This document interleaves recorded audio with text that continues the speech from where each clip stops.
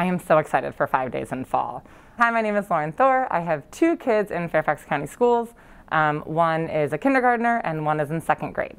Both kids are back in school full-time now. They have been back since March, I believe, early March. They started with 2 days and then switched to the full 4 days. Specifically, I had some concerns as a parent.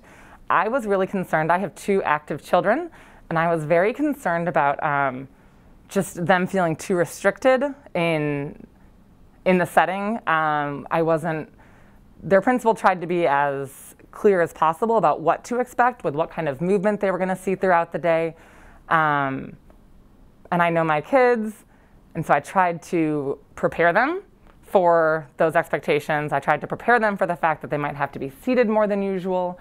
They might not be able to just get up and go run for 15 minutes because they had a break between classes. So that was actually my biggest concern. In all honesty, they were just very happy to meet their teachers and in person, and very happy to be interacting with their classmates on a consistent basis, and really happy to be away from the computer screen.